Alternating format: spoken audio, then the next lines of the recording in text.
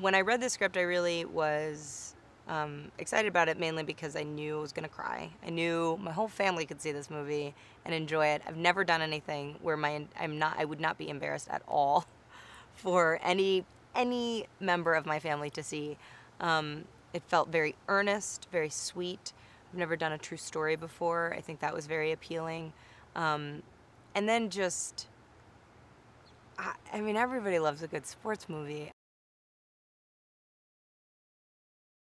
It's sweet and real, and and it's about, you know, finding what your dream is and then going after it, because there is sort of a discovery of dream in it as well. Like, JB starts sort of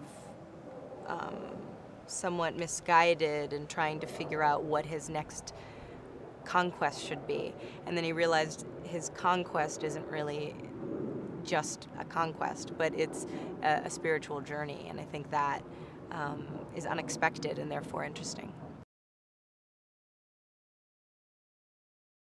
The ease at which John and I relate to each other, and all the characters relate to each other, is really important, because it's not just a sports movie. It is about these interpersonal relationships and how they relate to each other to come together for this like common goal. Brenda, you know, she's a little bit of a toughie, but honestly, for a character that John's playing, JB, you need to have someone who can lay down the law, because anybody less than that is just going to get steamrolled.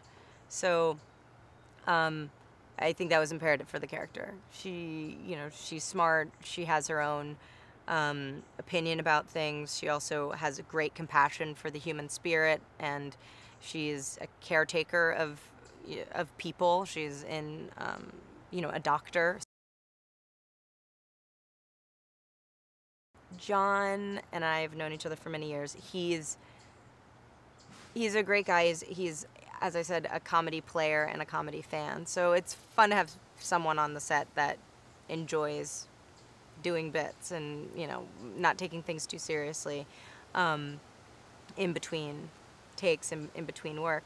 But yeah, I think he's, you know, the second the cameras are rolling, he delivers and is masterful at stillness and playing through that stillness, raw emotion. So I always I enjoy watching him.